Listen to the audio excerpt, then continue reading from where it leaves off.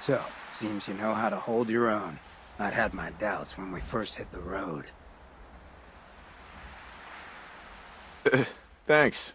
You're not so bad yourself. I never get many complaints. It's just real rare these days. Find someone who's not willing to take things the way they're handed to them. Too many good folks not willing to get their hands dirty. And too many assholes taking advantage of it. Look at what happened at Diamond City. Before McDonough took over, it was a half-decent place to live. A little stricter than I usually go for, but not terrible. I thought he and I had a pretty happy childhood.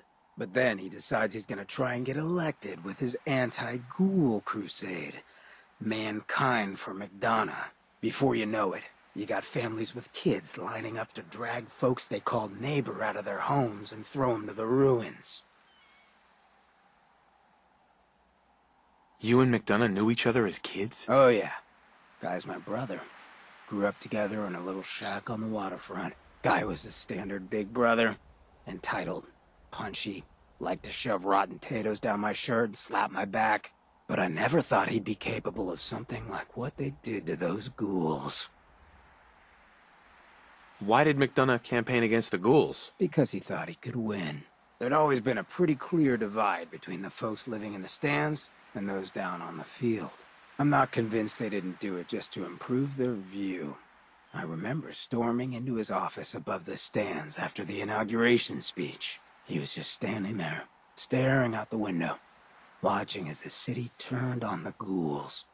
He didn't even look at me. Just said, "I did it, John. It's finally mine." Should have killed him right there, but I don't think it would have changed anything. Instead, I pleaded with him, begged him to call it off. He said he couldn't. He had nothing against the ghouls. He was just carrying out the will of the people. And he couldn't betray the voters. And then he smiled. That hideous fucking mile-long smile. He never smiled like that when we were kids. I didn't even recognize him.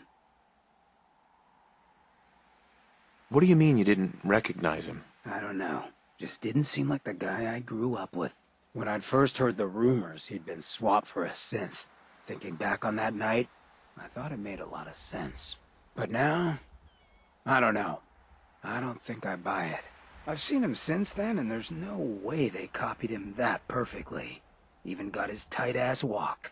But at the time, I just needed to get the hell away from him. Him and that whole damn city. He murdered those ghouls. Him and that whole damn city. I still wasn't a ghoul at this point, so I didn't have to leave, but I couldn't bring myself to stay in that cesspool after that.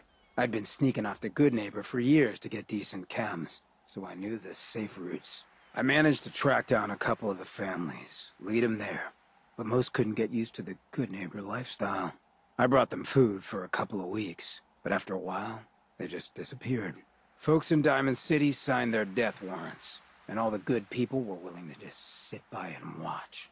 I felt like I was the only one who saw how screwed up things truly were, who couldn't just pretend things were fine. Still feel that way. Or I did. Until I met you. I know I run my mouth, but having someone who sees the world for what it is, and is willing to do something about it, it's meant a lot to me. I feel damn lucky to have you as a friend. I feel exactly the same, Hancock. It's been a hell of a ride thus far. Then here's to a long road, with plenty of ammo.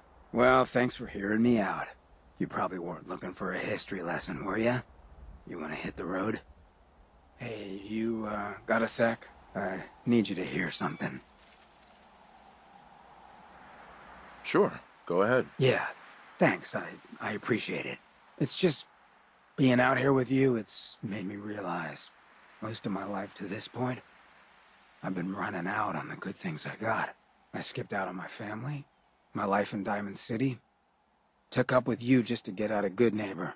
Hell, running from myself is what made me into a damn ghoul. But being here with you for the first time in my life, things have just felt right. And running, it's the furthest thing from my mind. I mean, I left Good Neighbor thinking I was gonna just sharpen up the old killer instinct. But whether it's fate, or destiny, or just goddamn coincidence, I ended up with someone like you. I turned one of the nastiest settlements in the Commonwealth into a refuge for the lost. I thought I'd done something I could hang my hat on. But being out here with you, it's made me realize just how small time I'd been thinking. And that maybe all my running, from my life, myself, maybe it wasn't such a bad thing after all. Running from yourself? What do you mean? Well, I mean, I didn't always look this good. The drug that did this to me, that made me a ghoul, I knew what it was going to do. I just couldn't stand looking at the bastard I saw in the mirror anymore. The coward who'd let all those ghouls from Diamond City die. Who was too scared to protect his fellow drifters from Vic and his boys. If I took it, I'd never have to look at him again. I could put that all behind me. I'd be free. Didn't seem like a choice at all. Turns out it was just me running from something else in my life. You may have run, but you always ran for a reason, Hancock. Been trying to convince myself of that for a long time. But hearing that coming from someone like you, I don't know if you understand what that means to me. So let me get to the point. Throwing in with you has been the best decision I've ever made. It's like I found a part of myself I never realized was missing, which happens sometimes when you're a ghoul. If I hadn't taken up with you, I'd probably be in a gutter somewhere, getting gnawed on by rad roaches. You have been one hell of a friend. I know the feeling. You're a damn fine man, Hancock. I'm lucky to have you at my side. And God help any of them who get in our way. Well, I know I could stand to listen about how wonderful I am for the rest of my days, but it's probably worth us hitting the road. Thanks for hearing me out, friend.